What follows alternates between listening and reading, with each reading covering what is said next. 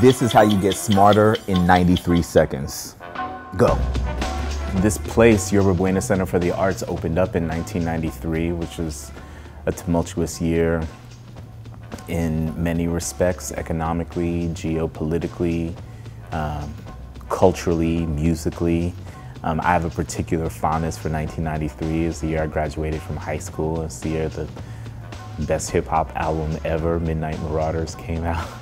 You know, in terms of this particular city, what Yerba Buena Center represented in terms of,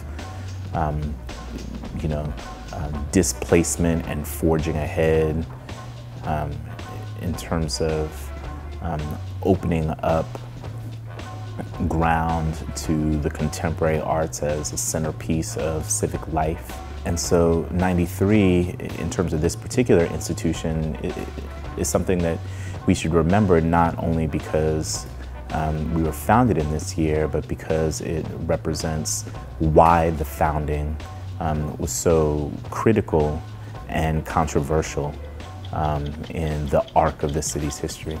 Now that you've gotten a touch smarter, let's go all the way in. Come to the Bay Area Now 7 Performing Arts Festival, a whole host of dynamic artists that you don't want to miss.